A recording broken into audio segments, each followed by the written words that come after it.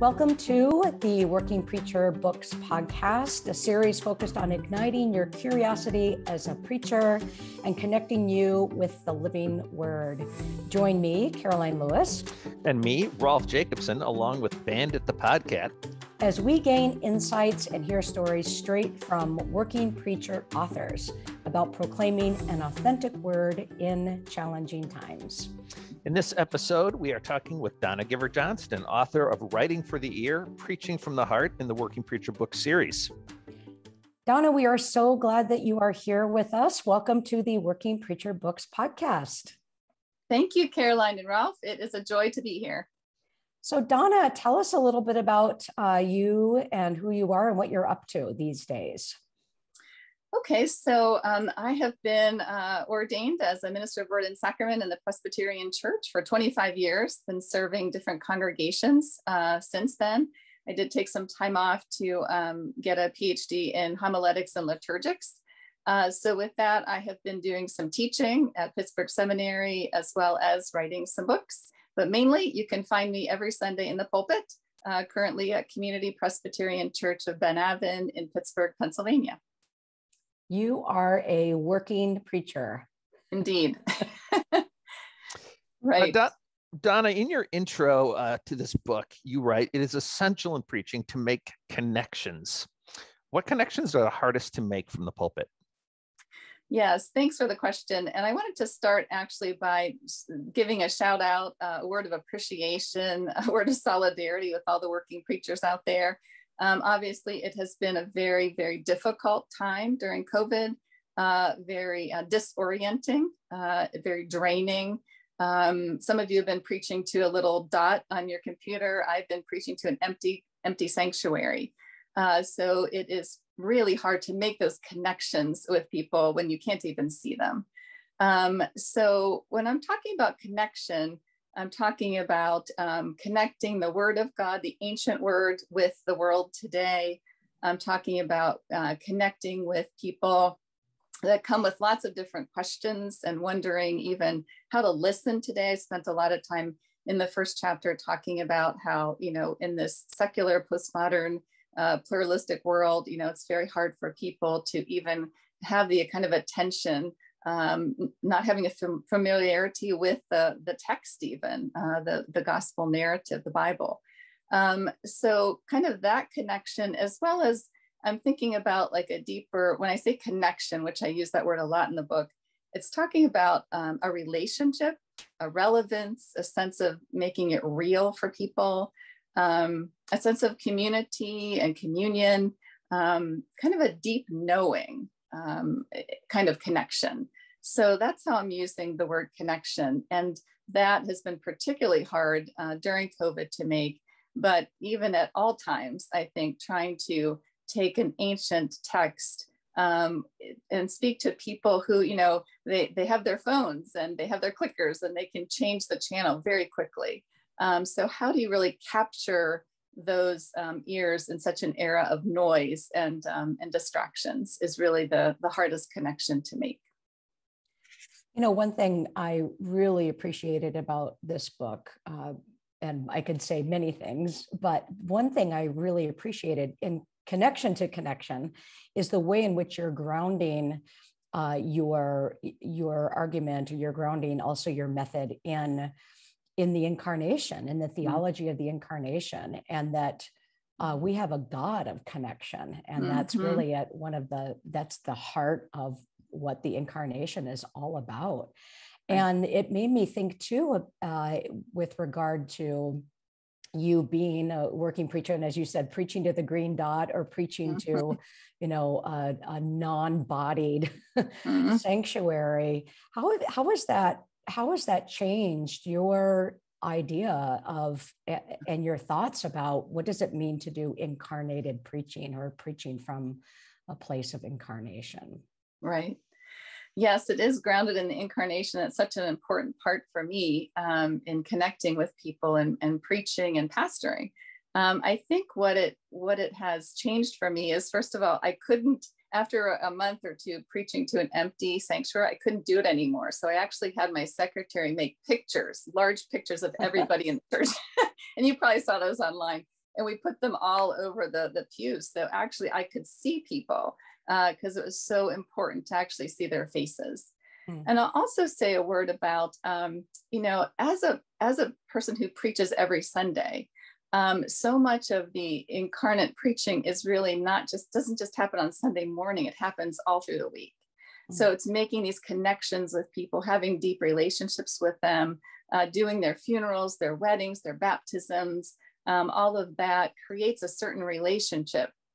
And so that's something that you can sort of just plug into. As one person told me years ago, when we had an interim who was serving as one of the pastors as well, he said, well, when are you going to preach next? And I don't think it was because I was a better preacher, but he said, we know you, we trust you, you love us. And so we meet you halfway. In other words, they're already halfway there because of the relationship. So it's much easier to make that connection. Yeah, that's so right. It's one of the reasons that, Karoline and I are often guest preachers someplace, either filling in when a pastor's on vacation or some occasion. It's really hard to be a guest preacher for that exact reason. Yeah. So tell me about the title. So writing for the ear. That, of course, is what's the word? That's a paradox. Right. So you're writing for you to speak for the ear. Yes.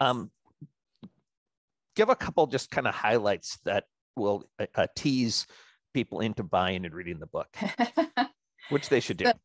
Yeah, thank you. So it started off, when I was serving a very large congregation in a large sanctuary with a tall pulpit. And I looked out and I just felt so disconnected from people. And as I was trying to read my manuscript, that was even just one more obstacle. And so what I realized is that I had to find some way to change that. And so I got out my pen literally in the pulpit and I started just scratching things off and I started speaking the words out loud. And what I realized is that if I couldn't remember a sentence, then chances are good they couldn't either. And so I really began to change the words that I use, the phrases that I use, the way I put things together. I began to do all of this editing in the pulpit as I was trying to remember how I could be able to speak to them without using a manuscript. And so I sort of backed into it, realizing that there was a better way to connect with my listeners. And that really was writing for the ear. And so the difference when you're reading a paragraph and has a long sentence and lots of wonderful words, which I love, but they don't translate very well into a sermon. And so to be able to speak in a way that people can actually hear and remember what you said, as well as when you write for the ear, you have a better chance of remembering it as well. So you don't have to always be looking down at your notes. So you just gave two things. I mean, one is shorter sentences and whatever the common language and vocabulary of the community is. Those are two of the things. Well, that's an important thing for our listeners to recognize is that what you're offering in this book is a way to communicate and make connection that is not so heavily manuscript based or to go off manuscript, to go off script, if you will, and really focus on exactly writing for the ear, which is, I think, one of the hardest things as a teacher of preachers to teach. Is to, particularly in a seminary when all of their other writing is academic and long prose. And so it feels really uncomfortable. And I'm sure there are some of our listeners out there who are like, oh, the manuscript is the last thing I am ever going to give up, or preachers who are afraid that everything is going to just fall apart. The wheels are all going to fall off the truck if they go off script. What are some of your responses to that, in that kind of like, never, I'm never not going to use a manuscript? How do you respond to some of those fears of working preachers out there? Yeah, the first thing I would say is just try it. You never know, roll a 6 or roll a dice, you just might get a 6 kind of thing. Just give it a try. And I think what you might find is that you might be surprised. First of all, how much simpler it is than you think. and also how you will be spiritually enriched. Many times when I'm standing before my congregation and I'm preaching without a manuscript, and I will sort of, sometimes lose my place, if you will, and just to be suspended in that place of trust, just kind of waiting for the word to come, and not being afraid to go in another direction. Or what often happens is I'll see somebody in the pews, which is why, again, that incarnational preaching is so important for me. I'll see Ed sitting there and I'll think, wow, his wife is back in the hospital. So I wonder how he could hear this differently. Or there's Chris, whose son is really struggling with addiction again. So I wonder how I could say this differently that would connect better with her. And so it feels like it's a conversation, even though obviously I'm not having a conversation. It's very much more of a dialogue. And so in a dialogue, you have to be present. You have to be, you have to be there. And so I think it is difficult, but it's not, I think once you work at it, you'll feel like that there is reward there. But don't take my word for it. My book really does provide other compelling reasons. So let me just talk about a few of those, if that's all right. First of all, it's rooted in history. So preaching traces its roots to an ancient oral communication of telling stories of faith, right? So passing those stories down from generation to generation. And then Clyde Fant, in Preaching for Today, claims that preaching has been trapped in the Gutenberg galaxy ever since the printing press was invented. So Fant challenges preachers to break out of this orbit and to return preaching to its original oral medium. Marshall McLuhan says the medium is the message. So it's rooted in history, and it's also grounded in theology. So the incarnation reveals a God who, in the Word becoming flesh, did not just tell, but showed the depths of divine love. So as preachers of the Word, I think we're called not just to tell, but to show. In other words, to embody God's Word. So preaching is greater than the sum of the words written, right? It is the preacher's embodied performance, I think, of the Word of God for the people of God. So that means less time on writing a manuscript quietly at the computer and more time on performing the sermon aloud. So it's rooted in history, it's grounded in theology, and finally, it's needed in our culture today.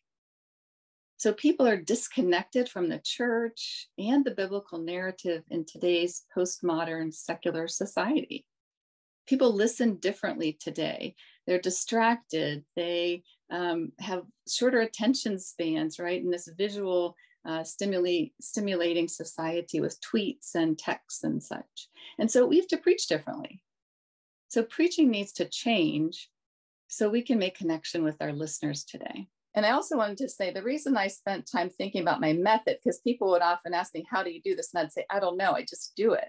And so this book was about me trying to figure out how I do it. And I realized that the part of the writing process throughout the week is really important. So I'm not saying to pastors just on Sunday morning, I know you've written this manuscript, now give it to me, and you're just going to stand there and preach. That's not what it's about. It's about actually working through the whole week, knowing that you're going to preach without a manuscript helps you engage the text differently, helps you ask different questions, and helps you actually put the sermon together differently. Yeah, so I don't know how much you know about me, Donna, because we don't know each other very well, but you're going to be shocked that my favorite part of the book was where you talk about Psalm 42. I know that shocks Karoline a lot, but Surprise! But it's not because it was about Psalm 42, but that in order to do this, you talk about needing to have the scripture memorized, which I think is something preaching from memorized text. Then you can do that in the hospital, right? You don't have to get out your Bible.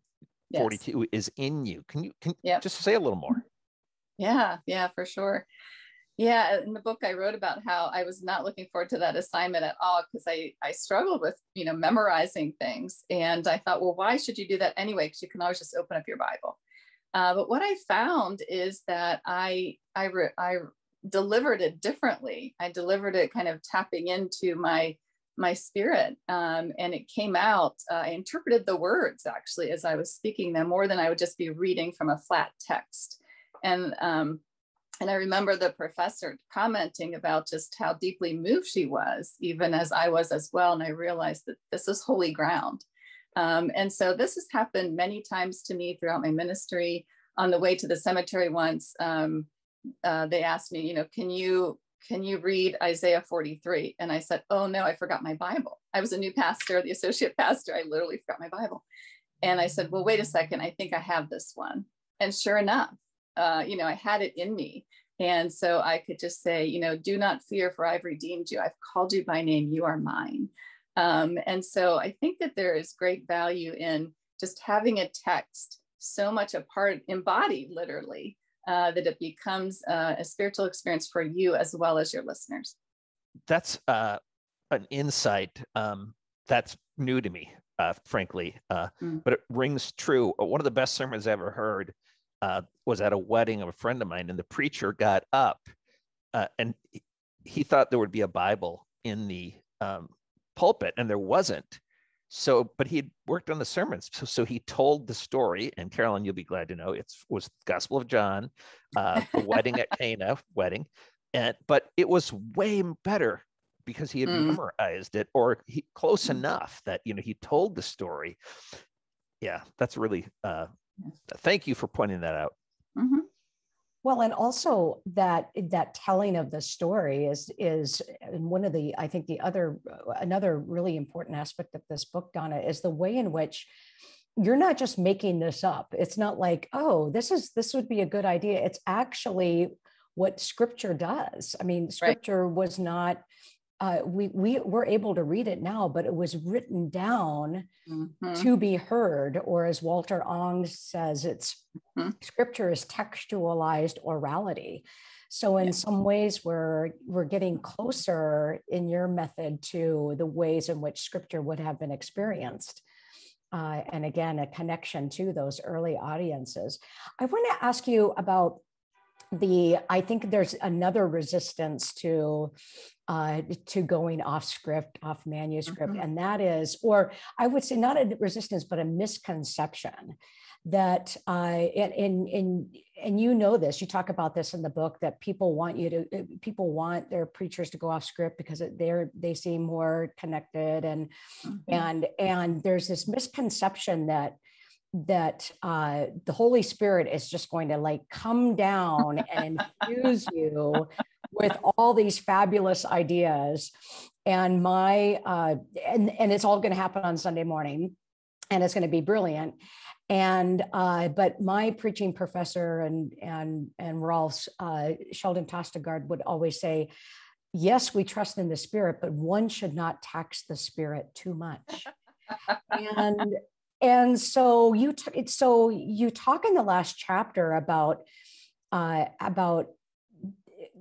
doing a marathon, which is amazing because I recently ran a 0.5K-ish, so I'm feeling pretty good about that.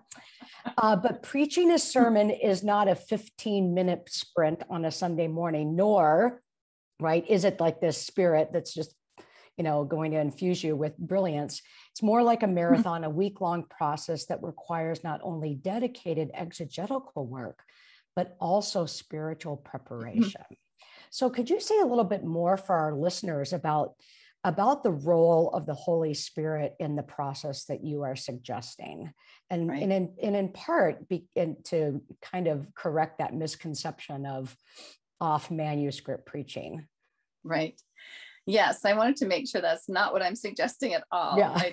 People to just show up on Sunday morning and say, okay, Spirit, speak a word.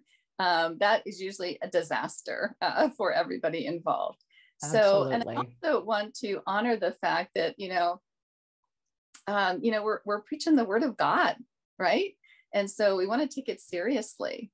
We want to make sure that we do the hard work. We get into the text, we ask the hard questions, we interrogate the text, in my process, I invite people around the text every Wednesday. We do a Bible study in the church. And so I listen for where are people questioning, where's the tension? What do they really need to hear about this text? So I never do any kind of sermon prep work by myself. It's always within a community. So I believe the Spirit, right? We pray for a spirit of illumination, that the Spirit is working in the community. Also, throughout the week, I talk about spiritual care, really trying to take care of yourself, body, mind, and spirit, so that you can be that channel, that you can allow the Word of God to speak through you as well. So whether it's Lectio Divina, whether it is, daily devotions or meditation, in my case, yoga, walking, swimming in the pool actually is very spiritual for me as well. So giving yourself a chance to listen, and to listen deeply to what the Spirit is saying. And then, just like Moses went up to the mountain, on behalf of the people to hear a word and then brought it back down, the same thing is that basically on Sunday morning, I'm saying, I have been to the mountain. I've listened for you with your particular concerns, and here's what I heard. And so there's a lot of work that goes into it. And then in the moment, as I talked earlier, if you've done all your work, then you can really trust the Spirit, because the Spirit has been with you the whole week. And so the Spirit's also going to be with you in that moment. If you've worked on something and you can't remember it, then sometimes I'll get something else in the moment, and that'll be what was really needed to be said, but I didn't think of it that week. And so I think it's taken me a while to get to that point of trusting, really trusting my work and trusting the community's work and trusting the Spirit's work. And when all of that goes together, it's usually, it's usually a powerful experience. One last question about the book. Thank you for writing it, and I really commend it strongly. So the last question is, one thing that I see happens to some preachers who quit using manuscript is they preach too long. They think they're going to preach too short without a manuscript, but they actually go on and on, like I am now. So how do you not do that? I say practice, practice, practice. So part of my method, which some people might cringe on, but I actually get to the sanctuary pretty early on Sunday morning and spend at least an hour, if not more, practicing. And so some of that is memorizing those key sentences that you really are important to make sure that your message is communicated and serves as a bridge to get to the next part. And the other part is just to get it embodied, feel it in your body, in that space, looking around that sanctuary. And so the more you practice, I think the better you get at getting rid of all that extra stuff that really doesn't need to be said. And I always time it. I get out my phone and I push the timer, and I make sure that it's not more, in my case, not more than 15 minutes. And usually less than, so it gives me a little bit of room, if the Spirit moves in another direction. Well, another thing we like to do on these podcasts, Donna, is ask you some more general questions about you and in your case, you as a working preacher, and how you can provide some, thoughts and advice for those working preachers who are listening out there. So what are some of the things that you do to get unstuck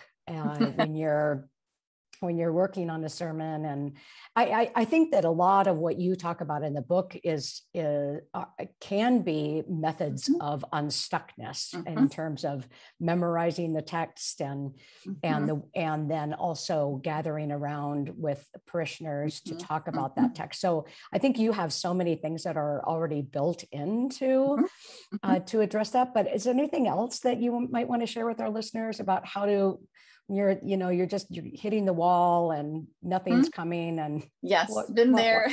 Yeah. I think no matter what your method is, you do have weeks where you get stuck, right? If there's a funeral that comes up, or there's a crisis in the world, or just you're exhausted. There's so many other demands of being a parish minister, as most of the listeners know. So I have to give a shout out to workingpreacher.com. That's my go-to. If I'm really stuck, and usually I do it earlier in the week, but also it's always a good thing to go back to and read a couple the essays and the commentaries about the text, just if I'm looking for a certain insight that I'm not getting. Solvitur ambulando is a Latin phrase that means it is solved by walking. And that's what I do a lot as well. Just kind of get away from my computer, go out for a walk, get out in nature. In other words, put the sermon on the back burner and just kind of let it percolate. And usually when I come back to it, I've seen something.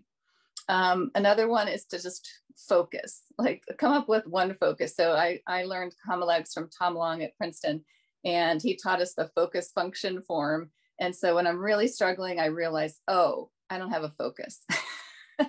So I try just to write a really brief focus, and usually that's enough to get me going. Can you give an example of like, what was your focus for yesterday? Actually, I was off last week. I had a prayer and planning retreat. But my focus is always, a short phrase, but you need to have like a subject and a verb. So in other words, you can't just say God's grace. You have to say, God's grace is available to all, or something like that. Or as Jesus showed us in the scripture, we are called to pick up our cross, or something like that. But in essence, you have to have enough of a phrase where it's going to do something and take you somewhere, and not just like love. That's too broad. Thanks. I wasn't aware of that Tom Long's method, so that's great. Yeah. What's one of the hardest sermons you've ever preached, and how did you get through it? Yeah, so the hardest sermon I preached was this past November. Sadly, my father passed away, and I was asked to give the eulogy.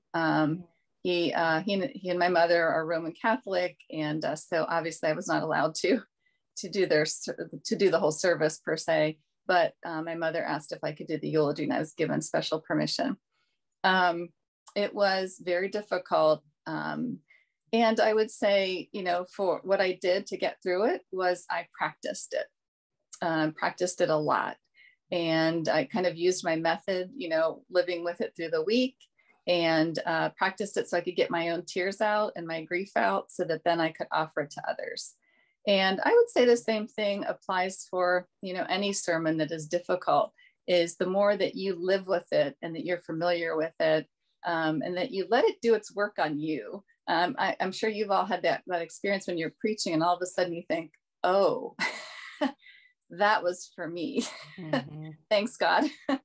And so it's best to kind of have those moments when you can process that, especially if it's emotional. And then you can be available to preach it to others. Now, I want to be clear. I'm not saying that you should never cry in the pulpit, because I have definitely cried in the pulpit, but you should work through your issues enough so that the energy doesn't shift. So people aren't trying to take care of you, but you're actually making an offering to them. Donna, you talked about a couple of things already with regard to how you fill yourself spiritually, walking, yoga, and are there any? What other things do you do? And then are there any particular books or resources along those lines, or what are you reading these days that's filling you up? Yeah, so I love to read a good novel, just to experience different kinds of writing, and also kind of quirky people and what they think about. So this past summer, I had some time to read Anxious People by Frederick Bachman. He's the author of A Man Called Ove, and then Giver of Stars, Jojo Moyes. And so just, some quirky people, and trying to see how they navigate life, especially people that don't have religion. I'm always interested in what gives them meaning, and what are they searching for, and how do they fill that hole. Sometimes I'll go to the tried and true, like Parker Palmer, Frederick Buechner, Henri Nouwen, just to kind of fill my cup. Poems right now, I'm reading Mary Oliver, spending some more time in nature. Whispers in the Wilderness is a new book I picked up, and it's by Stensland is his last name. And I went to the Rocky Mountains National Park this past summer, and he's a photographer. So he took pictures, and then he put a short devotion for each of the pictures. It's just absolutely beautiful. So I guess in addition to books, I try to find my way to to pictures, to also to music as a different way to fill my cup. And yeah, and so I spend a lot of time with words. So I do try to find some other ways to nurture my spirit. Is there a book of the Bible you've never preached on that maybe you either do want to preach on it or you're glad you've never preached on it? Yeah, I'm a lectionary preacher, so, kind of straight across the plate usually. But I do try to look for opportunities to do sermon series once in a while, to really explore books that we've never really spent much time with. And one book I haven't preached on, as I'm thinking about it, is the Song of Songs. And been reading about more of that through Kim Long's work with that book. And so that might be fun to preach on, about love. Well, our last part of our podcast is when we have Bandit the Podcat make an appearance, and he is always really eager to ask questions of our guests. So Bandit, and sometimes we have a sighting, but we're not sure if we'll get one today. But Bandit asks, Donna, what is your favorite animal and why is it a cat? Well, Bandit, I wish I could see you to tell you that sadly, my husband and I are both very allergic to cats. So we do have a nice dog named Sadie, but I'm sure if you were our cat, we would be able to enjoy you. What kind of dog is Sadie? She's a rescue dog, but she's part lab, we think, and part golden retriever. And then she has a really funny curly tail that we're not sure what it is, but she's beautiful. She's a lot of fun. Bandit would also like to know, what's your favorite bird? I like the blue jays. We have a wooded backyard, and we've got lots of blue jays that live in the trees. And it's very fun to see them perching on my bird feeder. They're a little too big for it, but they try to make it work anyway to get some seed. And as you know, cats like to play, and I think that's particularly true for Bandit. But what's one game you could play endlessly without getting bored? I love to play charades at Christmas time, especially when the family is together. And it's just so fun to see how people act things out and how goofy it can be. And usually there's just a whole lot of laughter involved. So I could play that for a long time. Bandit also wonders, what's the strangest place you've ever taken a nap? Yeah, I wish I had more naps in my life, but I'll never forget the one time I must have been really tired. I went to get a massage to treat myself, and I actually fell asleep on the massage table. That happens. So I was very relaxed. And then finally, Bandit wants to know, what food could you eat every single day? Oh, that's an easy one. I'd say chocolate in lots of different forms. The darker, the better. Oh, Donna, thank you for this wonderful book and this great conversation. And to our listeners, thank you for listening to this episode of the Working Preacher Books podcast. Stay up to date on our conversation at workingpreacher.org and follow us on Twitter or Facebook, and find the latest in our Working Preacher book series at workingpreacher.org/books. Thanks for listening.